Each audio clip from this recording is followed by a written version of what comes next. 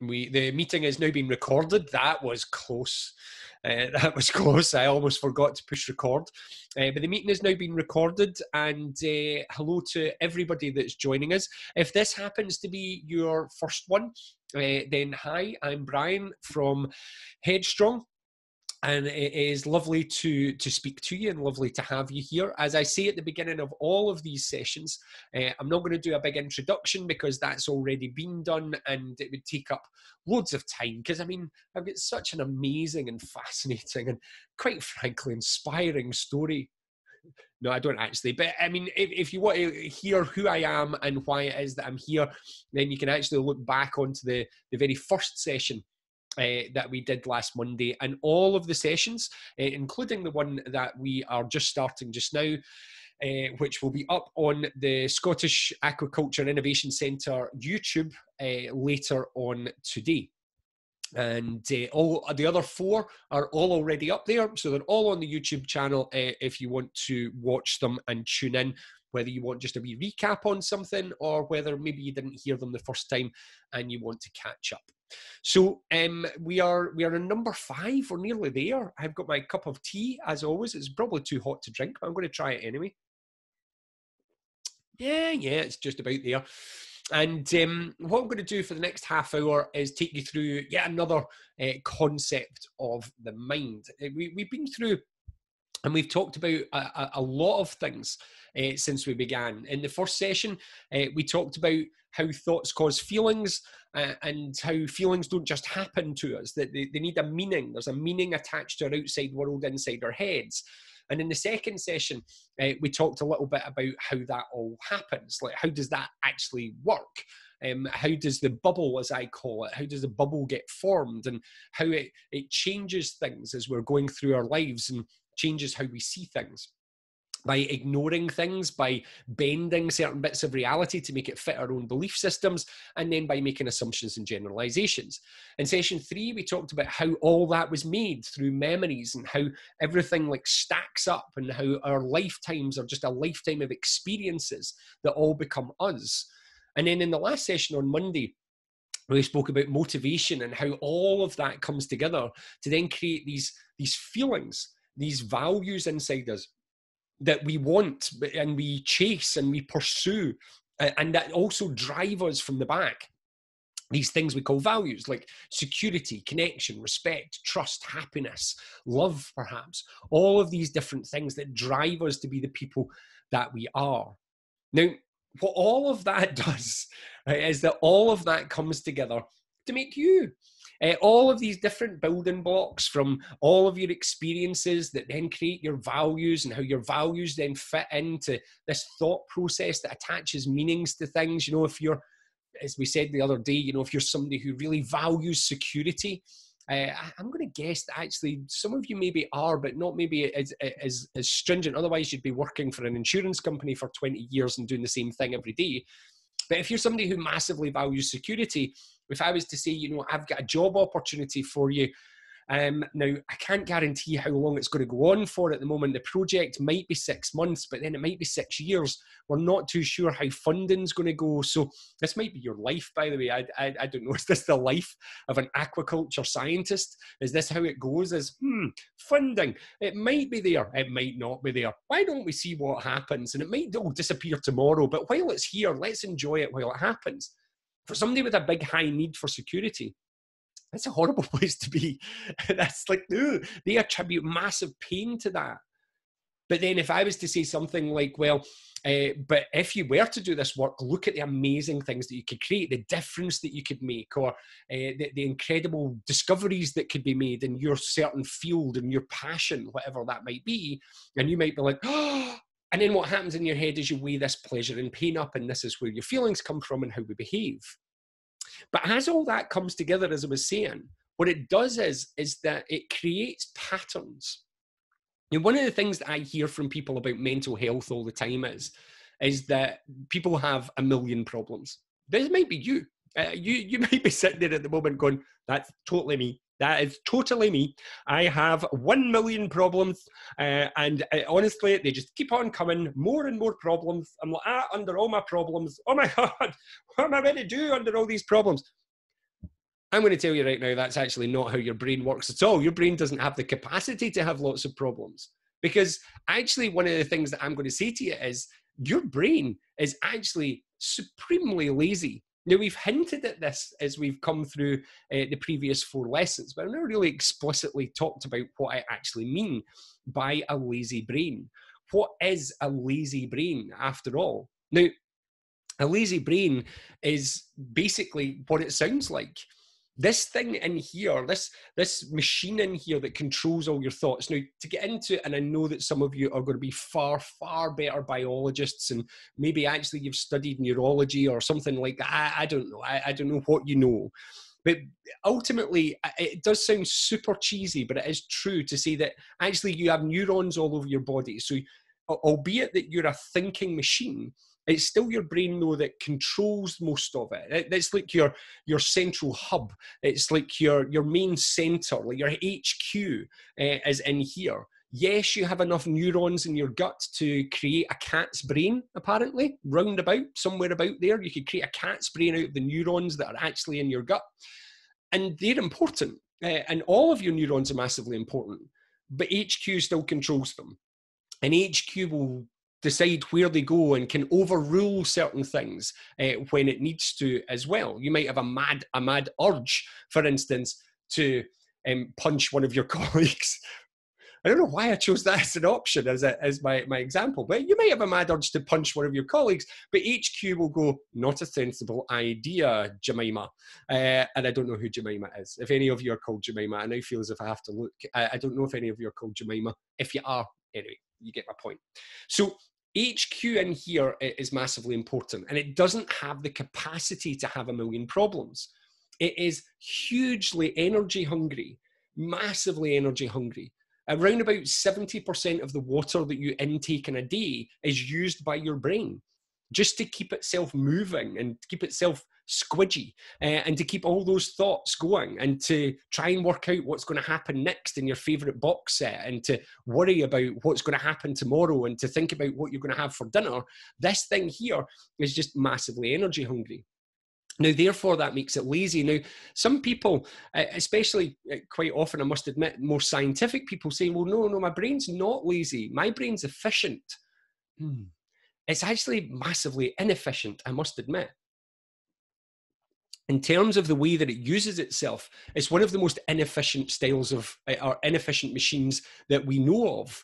And why? Well, like I did to you very early on, if I ask you to imagine eating lemon right now, inefficiently, it will start to make your mouth water. If the lemon doesn't work, as I always say, you can use pineapple, mango, chilies. Think about your favorite dinner. Think about having a big slice of pizza just now, or your favorite coffee, or think about sitting in a beer garden, having a nice beer. Any of those things, and you find your mouth will water, and you'll get certain emotions and feelings. That's not efficient. That's just trigger and response. That's what that is. Also, we could argue that an efficient machine, if our brains were efficient, that we would get to a point at some point very early in our lives where we would look at ourselves in the mirror one day and we'd go, my current dietary intake seems to be exceeding my output of calories and energy. Therefore, what it seems as if at the moment is that I am putting on weight. Therefore, my efficient brain is going to say, stop eating Jaffa cakes. And I'm going to stop eating Jaffa cakes. And then I'm going to go back to an optimum size, whatever that might mean. But that's not what we do. We sit there munching into Jaffa cakes and eating full packets of Maltesers. And we sit there, I mean, I'm not suggesting that this happened, watching a really poor substitute for Eurovision, huge fan, love it. On Saturday night, drink a full bottle of wine while trying to make it entertaining, kind of enjoying it, but kind of not, while also realising that when you put your hand in your bag of Whisper Bites, that actually you've eaten all of them too. That's not efficient. That's a massive waste of time. But why do I do it? And why do you do it? Why do you follow all these? And why do I say that it's a lazy brain? Because your lazy brain wants to do the least amount of thinking that it can. To be efficient actually requires quite a lot of thinking. And we've talked about efficiency when we talk about values, for instance. An efficient mind would look at its values and go, this is what I want from life. I'm going to go and get it. But that takes hard work. And therefore, what's easier? Well, what's easier is just to live a life of patterns. And that's actually what we do. the wee thing I put onto the Holden slide, which I actually forgot to put on the Holden slide and put the last one up by mistake earlier on, it was, are you normal? Now, normal is got massive inverted commas. And I don't mean are you normal in terms of what society believes is normal. What I'm going to tell you is that for you, whoever you are, you have a life that is defined by patterns. And these patterns are what I call your normal. What is your normal? And I'm going to bet that at the moment, many of you have gone, what is normal these days? You know, nothing's normal at the moment. And you'd be entirely and completely right. One of the challenges that's been happening for a lot of people during this lockdown period, day 60 today, apparently, and day 60 of lockdown, that what's been happening is that their normal is all gone. Normal has changed. Normal has disappeared. Everything that we considered normal is gone. And even though at the moment the supermarkets are starting to stock up, remember at the beginning when normal was that you couldn't even get pasta in the shop. You know, normal was no toilet paper. Random, but maybe you were one of those toilet paper people. Maybe you can explain, because the rest of us have got no idea. But we hope that you're still enjoying your toilet paper stock wherever you are holding it at the moment. So these the normal that you live by has gone. Now, if you like, we could imagine normal happening on two levels. We have what I'm going to call our big normals, and then we have our little normals. And interestingly, these are quite often more important. Now, your big normals are the things that you have learned that just are. So things like a big normal would be, for instance, if you're someone that has a faith, and whatever religion or faith that you follow, and it will have normals, it will have routines. You will have learned these routines, by the way, since you were tiny. This is basically what life is. Life is learning what the normal is so that you can make decisions off it using the values that you have. So if you have a faith, for instance, then, you know, you go to synagogue or you go to church or you go to mosque or whatever it is, Friday prayers, Sunday mass, whatever it is for you. And you go along and this is what it is. A different type of faith, if you like, is a love of sport, for instance. So if all of a sudden the football stops, then what happens is you start to lose your normal, because these are big normals. You know, every Saturday or Sunday afternoon, I go and I meet my brother, he comes and picks me up, and then the next week I pick him up, and this was a routine. To the point where actually everything stayed in my car, so that everything was in the car. So we had like, I'd had this normal, like during the day, we'd get a couple of bottles of water just for the drive back home again. The scarf would be there, the hat and the gloves would be there in case I need them. Hand warmers, it's Scotland. I'm sure you are very sympathetic to that. We had a routine, and then poof, that big normal disappears. You know, if you were to think just now about what your big normals are, I wonder what they would be. These big patterns that you normally follow in life. Work, by the way, will be one of them. One of the challenges for many people, I don't know if you guys are finding this, is that this isn't normal. I've been confined to this little room now for 60 days. My wife won't let me out. I live here. No, I don't live here. I'm only joking. But I've been in this little room for 60 days delivering to this little dot just in the top of my screen here. And that's what I've seen. As I keep on calling it recently, I've been shouting into a cave where as I shout out to you guys, I can't see any responses or reactions. Quite rightly, by the way, I would recommend, just in case you show up on the recording, that you leave your cameras off. And that's okay. I've grown used to that. But I don't know if you've found that it's much harder work. You're having to work. The energy that needs to go into it is a little bit different than you normally use, because it's not normal. It's not part of the usual routine. My brain doesn't already have sets of routines that says this is how we handle this. This is one of the challenges as well for many businesses, and to give them a little bit of a break, a little bit of sympathy. Also, a lot of the politicians. When we say that this is unprecedented, what we basically mean is we have no normal for it. Now, you could argue that we probably should have had, and all of this, you know, maybe somebody should have, been prepped for this type of thing happening. It's been hinted at enough, and Hollywood has made a million movies about it. Maybe we should have been ready. But do you know what? We weren't, and therefore we're making it up. So ultimately our normals and our big normals are things like work, the big routines like faith, your relationship, for instance, will have changed, all of these little things. But we also have our little normals. And our little normals, I tweaked both there, but our little normals, the ones that sit down here, actually are the ones that a lot of you might not even realize that you're feeling at the moment. They might be the little effect that it's having on your mental health at the moment without you even realizing. What are the little normals? They're the things that we don't even notice. You see, our big normals are easy to notice. We can almost rationalize the fact that, you know, we can't go to football. Or I was speaking to my mum the other day, and my mum, I just asked, I've got to admit, I don't go to church anymore. My religious affiliation is very, very loose, indeed, if any at all. But my mum is still has a very strong faith, and she loves it, and I love the fact that she loves it, and she gets so much out of it, and it's brilliant for her. And I was saying to her, what's happening with Mass at the moment? What's happening with church services? So she was telling me about how her and my aunt, my uncle, who she's currently staying with, so she's not on her own, that they stand and they watch Mass being beamed live from churches. And she was actually saying that recently she's like, well, and it's good because I did Mass from Ireland the other day, and then I've done Mass from the Vatican, and I've done Mass from here. And actually, in some ways, now she's quite enjoying the fact that she's getting to see all these different churches doing these different church services. Now, she obviously still misses the sense of community. And that's where we get into your small normals. You see, the little normals are the ones that, as I say, we don't notice. We can rationalize everything else. We can get that in our heads. In fact, as my mum did, we can even make a positive out of it, you know? But it's the little ones. It's that lack of community. It's the fact that when you went into work, the little conversations that you used to have just across the desk about whatever you watched on television last night. It's the hello that you get from the person in reception when you walk into an office, if you happen to work in one. It's going to the canteen and sitting there and having a conversation with someone, even about a bottle of water, or having a little laugh, or just saying to the person who works in your canteen, are you okay? Or the roll shop, or whatever it is. It's about not getting on the train and seeing all the people that you're used to. It's about not having sometimes that little time yourself that you didn't even realize that you had. For instance, another wee story for you. In November last year, I crashed my car.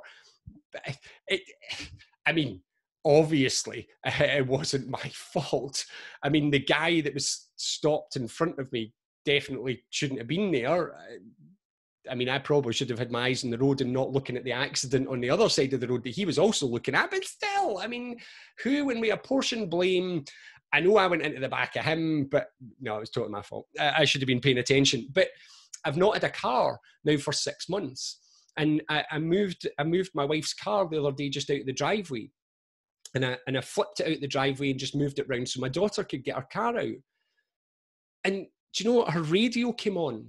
And just for 30 seconds, after 60 days of lockdown, and therefore, because I can't drive, pretty much go out for a walk every so often and all these types of things, and sitting in this wee room speaking to this wee dot in my computer screen, the radio came on and it was just me in the car, but it was different from me in here.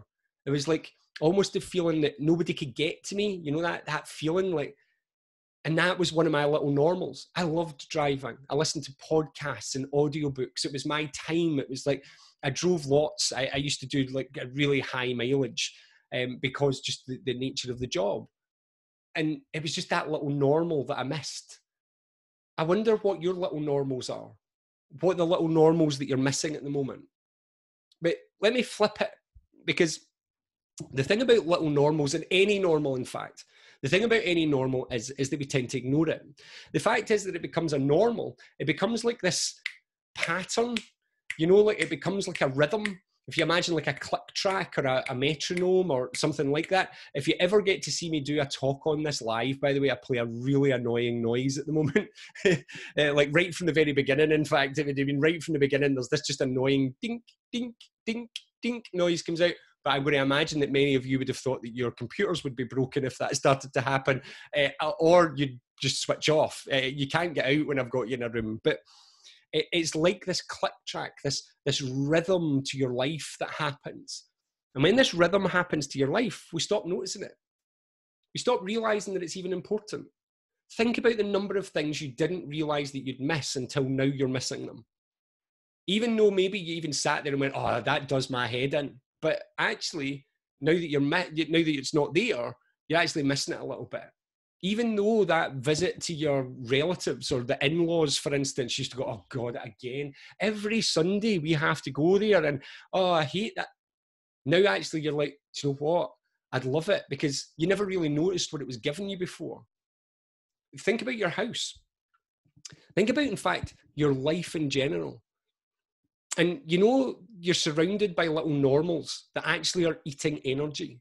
And this is the reason for talking about normal. Now, tomorrow, Friday, for the last of our sessions in this block, anyway, what we're going to do is we are going to talk about how to change that. We're going to talk about what it is that we can do to change our normal, and how to make sure that normal sticks, and that when it changes really, really well. But when you think about normal, it's eating energy. Think about, I am going to guarantee that somewhere in your house, definitely somewhere in your life at the moment, you have something that you ignore. And something that actually, remember we talked about the bubble and how we ignore? And I said at that point that we ignore anything that we become used to. Anything that becomes a normal will end up being ignored. What's yours? Like, do you ignore, like, I'm going to keep it simple and then I might get my pokey stick out, by the way, just so you can prepare yourself. If you've never heard of the pokey stick before, then don't worry, you'll know when it arrives. So, like, maybe it's like that peeling bit of wallpaper, or the fact that, you've wanted to tidy out, that drawer of stuff. It's just got things in it. It's the drawer where you put things when you don't know where else to put it. And it's now got to a point where you go, I wonder what's in there. And you keep thinking, I'm going to tidy that out. Maybe it's the fact that you've got a wardrobe of clothes that you no longer wear. And actually, one of the normals can be for many people is that when that is you, when you have a wardrobe of clothes that you no longer wear, that actually you stress yourself out in the morning with a bit of decision fatigue by trying to work out what it is that you're going to wear. Maybe your normal that you've not changed is that there's something actually in your life emotionally that you've not dealt with, that you've not changed, an action that you've not taken, a thing that you've not done. What's the normal that you're ignoring? What I want to do is, today, is I'm going to set you a little bit of homework. You have 48 hours, slightly short of that. We could say 47 and a half, because I'm going to start at 11:30 on Friday as normal. So you've got kind of 47 and a half hours. And what I want you to do is, at least one, is change one of those normals. Deal with it. Go and do whatever it is that needs done. I know that you think I am exclusively yours, but I've actually been talking to quite a few companies. I was talking to a company about this last week, and I got a phone call from a gentleman through that company. And he was speaking to me about kind of a lot of things that we'd been talking about, but he said, do you know what I did? He's like, I listened to your talk on the normal thing, and I was driving my car down the road, and my car's had a scratch on it for the last, I think he said it was like ages. He's had a scratch for something like 5 months, 6 months. And he told me when it happened, and it happened in a supermarket and all sorts of stuff. So it was this scratch in the paintwork. And he's like, do you know what? I found myself sitting and I had some time to waste. And he's like, I found myself about to go on my phone. And I thought, no, hang on, do you know what I'm going to do? And he put his car into the local garage, and the guy said, oh yeah, I can fix that for you right here. He's like, it did cost him £80, right enough, to get it fixed. But he's like, do you know what, Brian? See the feeling of just having that fixed, and just that momentum that happens when you start to change your normals. See, the thing is about normal is that the way that the world works is that our normal becomes sometimes a reality. It's easy to ignore the things, as I said, that we get used to. It's easy to sometimes ignore reality because you kind of think, well, that's just normal. That's just who I am, or that's just what I do. Pokey stick time. This is pokey stick time. Just so you can prepare yourself. You know, this is just who I am. This is just what I do. This is just the way it is. But it doesn't have to be. If your big normal, if one of your normals is that you found that you and your partner are fighting all the time, do something about it. Why are you being so stuck in your normal to think that that's normal? I'm not saying that when you go out there into the world, that your prince or princess is sitting there just waiting for you going, oh, I was wondering when you'd show up. Let's go fall in love. I'm not saying like that. But what I'm saying is that sometimes the best thing that we can ever do about a normal is challenge it. One of the real benefits of everything that's been happening recently that everybody keeps talking about is, I hope that actually some of the normals that have been changed stay changed. I've got to admit, I'm loving, I'd imagine many of you doing the jobs that you do will be the same.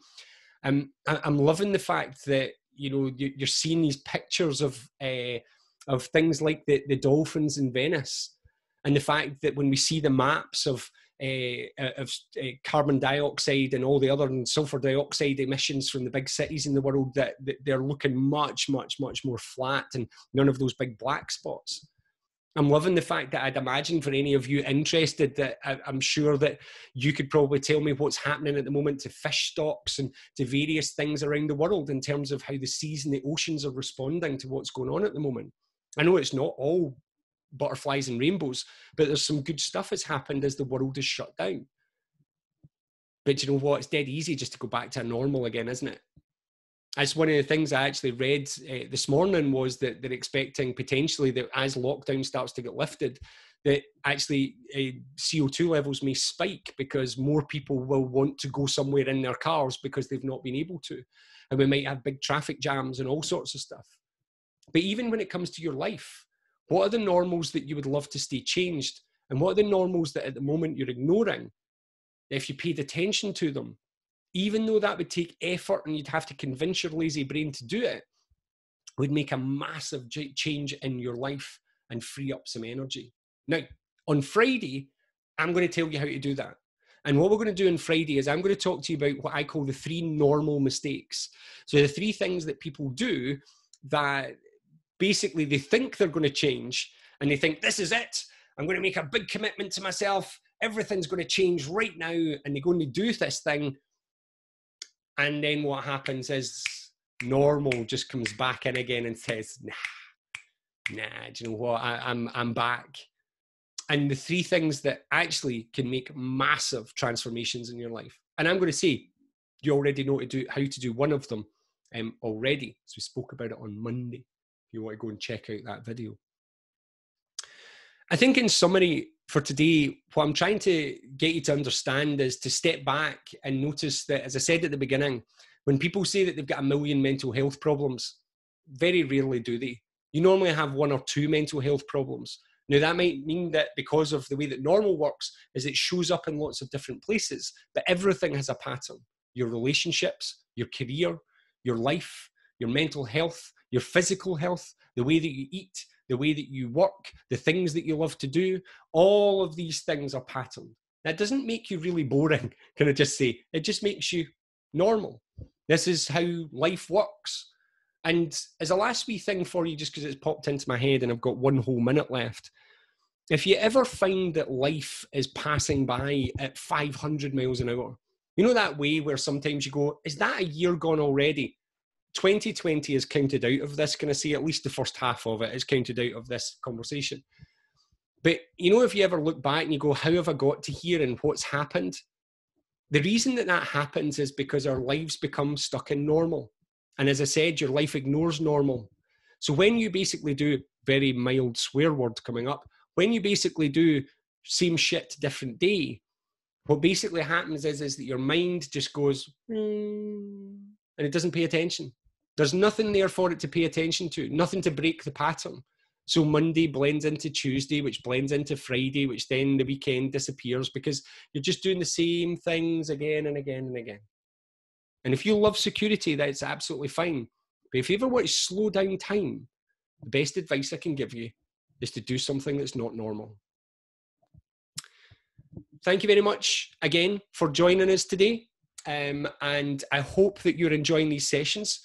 As I have said, all of the sessions are going up onto the SAIC YouTube channel. And if you don't know where that is, then just Google it, Scottish Aquaculture Innovation Centre YouTube, and it will pop up not a problem for you, because nowhere else is called the Scottish Aquaculture Innovation Centre. So therefore, it's not the most difficult one to find, I must admit. This one will be up there probably in the next couple of hours or so. I will see you on Friday, where we talk about how to change your life. And I'm going to tell you how tea in the park changed my life forever. You can't wait for that. Anyway, thank you very much, everybody. And I'll see you all on Friday if you can make it. See you all later. Bye.